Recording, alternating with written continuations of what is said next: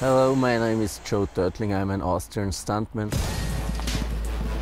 My Guinness World Records are longest distance pulled by horse, full body burn, and longest duration full body burn without oxygen supplies. When you start to burn, it feels a little bit strange because you see the flames, you smell the smoke, all the stuff, but you don't feel the heat. But after seconds, immediately the heat starts to increase on your body, you feel it, and need to control it, the flames, the movement. And then when it starts getting hot, you need to fly down and get extinguished, otherwise you get burned. The owner from this cabin in the background asked me to make some stunt up here next to the lake, and I was mowing my lawn and was thinking about it, the distance and all the things. And I thought, oh yeah, it would be cool to make a horse pull around the lake during a full body burn, and so we tried it and did it.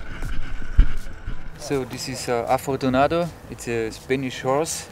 It's a stunt horse, and we trained this horse for this stunt.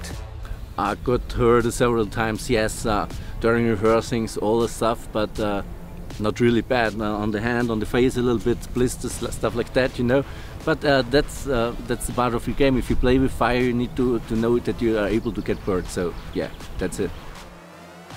Safety is the most important thing when you do a fire stunt, because if nobody's here to put the fire out, you get burned, you're dead. So that's the most important thing, to have a good crew. You can trust them, you need to rehearse it, all the movement need to be fixed. So yeah, that's the most important thing.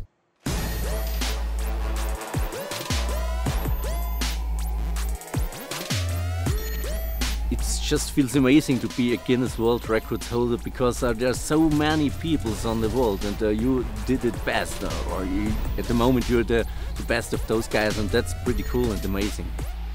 I like it.